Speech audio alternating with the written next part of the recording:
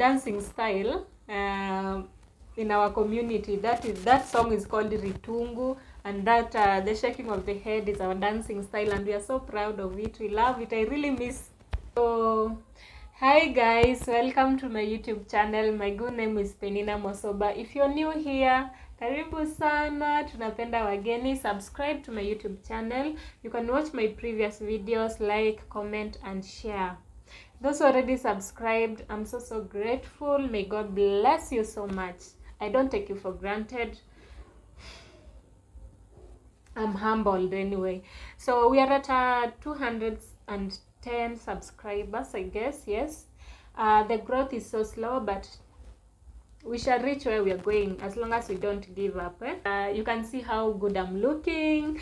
It's because I want to talk about my community. I want to talk about myself. Yeah, so don't mistake me for a Maasai lady. I'm not a Maasai lady. I know we wear the same jewelries, but I am not a Maasai lady. I am a lady from the Kuria community. And those who don't know Kuria is a community. We are found in both in Tanzania and in Kenya. We are found at the borders of Tanzania and Kenya. So most of the people of the Kuria community are in Tanzania, in places like Tarime and Musoma. And in Kenya, we are found in the southwest part of Kenya. That is me now. I'm in Kenya. But I have so many relatives in Tanzania. My mother is from Tanzania. She was married to Kenya. She's a Kuria, yeah. So we are located in Migori County. We currently don't have our county, but we hope to have it soon. Maybe because we are a minority, but we're growing. We are tunazaa na kujaza dunia. We will soon have our own county.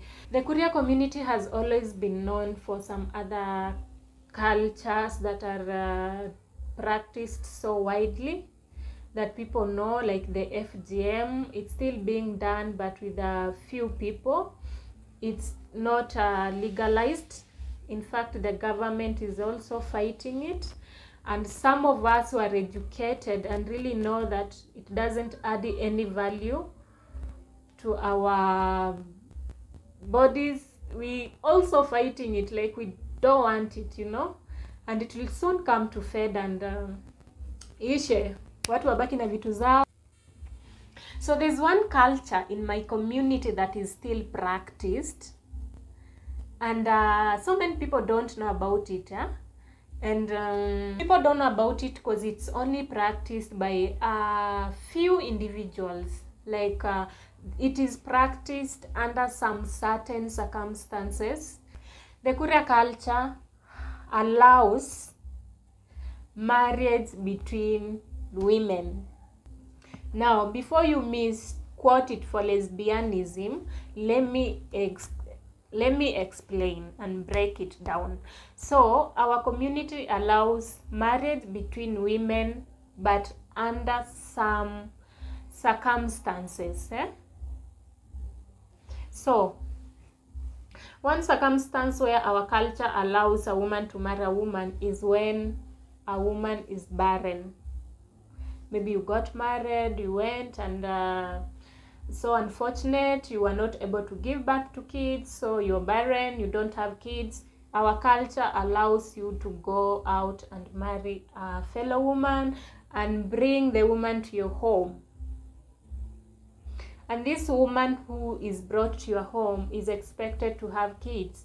How they knew this particular woman is not barren and it's a must that she is going to have kids, I don't know. But you're allowed to marry a woman. Another circumstance where my culture allows a woman to marry a woman is when maybe a particular woman doesn't have a male descendant. You are married, you got kids, but you didn't, unfortunately, you didn't get a son. You only have daughters.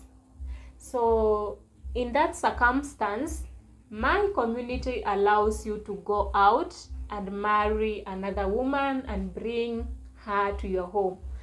How again they get to know that this woman who is being married to this home is gonna have a male descendant? I don't know.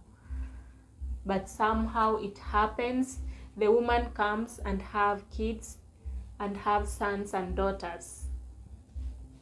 So how it was done was that it was the responsibility of the barren woman or the woman who doesn't have a son to locate a fellow woman and marry. I don't know whether you're getting me right. I hope I'm explaining it right. So after locating, they do a local arrangement. It's not something that is celebrated like the normal traditional marriages where we have to do our traditional celebrations. It's just a local arrangement between your family and the other lady's family. You agree, this lady comes to your home. So once the lady comes to your home, the lady already knows she doesn't have a husband. Right? The lady is already aware, I'm getting married to a woman, and we always call them sorry, we always call them nyumba mboke in our local language. Nyumba mboke, those who are married to a woman, they don't have a husband. Yeah, you get me? So you come to this home. Once you're in this home, you are a daughter-in-law, you know. You are expected to look for a husband, to look for a man, not to marry you, but a man who is gonna give you kids, a man who you're going to sire kids with. I think this is not out of love. Is it really out of love? I don't think so. Because the main reason here why you're looking for this particular man is because of the kids. Meaning you can just go for any man as long as you manage to get kids. That particular man you get is not supposed to be known. He was hidden. This is where I see it's like, it's not something good. Because if you're doing something good, why should you hide? So this man was not supposed to be known. If he's supposed to come to that family, he comes hiding so that nobody can see him. So maybe he comes very late at night and leaves very early in the morning before people wake up. Crazy, right? Some things we just do blindly, like, okay. So after the visits and whatever you have kids, again after having kids, it is your responsibility, you alone, to take care of these kids that you have. You can have as many kids as you want, and with any man, different men as you want, but keep in mind you don't have any like you don't have any right, you're not entitled to this man's support, the man who impregnated you. It's not like now it's lazima he has to take care of the kids. No, it's you and that particular woman maybe who is barren, or that particular woman who has no sons, to ensure these kids are taken care of well.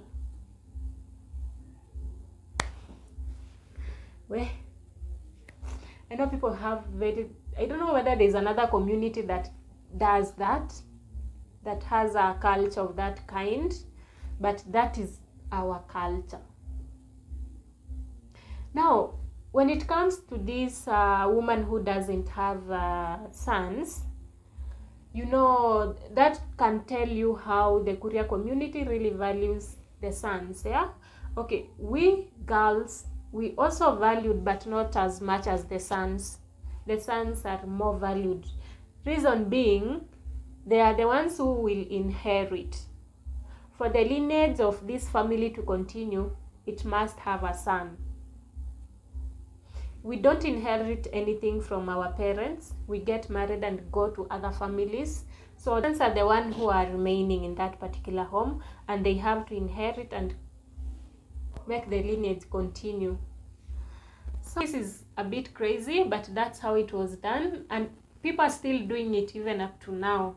But a few, because right now people are educated, people are knowledgeable.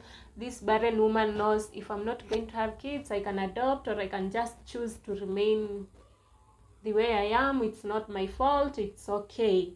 That is for those who are educated and have knowledge. But those who are not, they still do it. Okay, though they still do it anyway. So that is our culture, guys, and our traditions, the things we do. But people don't really get to know them because zinafanywa chini ya maji. But that's how it happens. Am I against it? Am I for it? I think I'm against it, because how do you just go to a home that you get married there and you know you don't have a husband? That definitely tells you just these kids you're bringing to the world are going to be raised by a single parent, and it's not bad to be raised by a single parent, but if you have an opportunity to raise your kids with both parents, you don't have to go to choose the single parenthood. So I am totally against it. Totally against it. Just like I'm against FGM. Doesn't add any value anyway. So I know different communities have different cultures. If you have any culture of your community that we really don't know about and you'd like to share, just leave a comment down below, and also comment on ours. Is it a good idea? Is it a bad idea? As for me, I don't want it. I don't want it. I'm against it 100%. So comment down below. Let's get to know your cultures that you still practice, your traditions that you still practice that we don't know about. So thank you so much for watching. Thank you for liking my video. Thank you for sharing. Leave a comment down below. Let's have a discussion, and God bless you so much. Nawapenda sana.